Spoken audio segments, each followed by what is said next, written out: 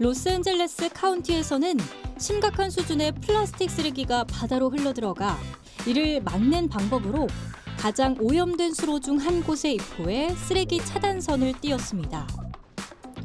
이 차단선은 2013년부터 시작한 비영리 단체인 오션 클립업의 아이디어로 만들어진 배인데요. 이 배는 강에 정박한 상태로 부유식 장벽을 쳐 플라스틱이 유입되기 전 강 하류에서 폐기물을 가로채는 방식입니다.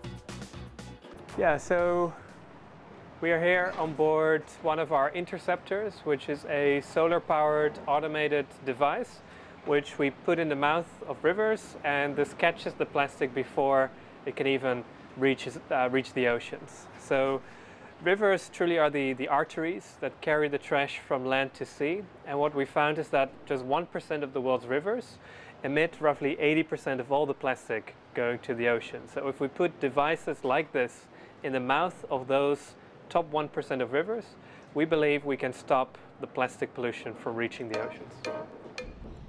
물에서 추출된 쓰레기는 컨베이어 벨트를 통해 이동한 후 여러 개의 쓰레기통으로 들어갑니다. So the interceptor is fully automated, fully solar powered, and then once the trash has been taken out, powered by the sun, the trash gets distributed amongst these 6 dumpsters. They can hold about 10,000 kilos of plastic, and then once it's full, you can take it out. This is on a barge. You can take it out, you can empty it, just like a vacuum cleaner, put it back, and keep cleaning.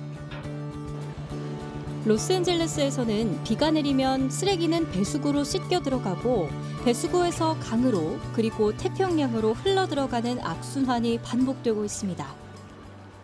For Los Angeles County, this is like a last line of defense. It's part of many other strategies we have to try to capture waste that ends up in the waterways.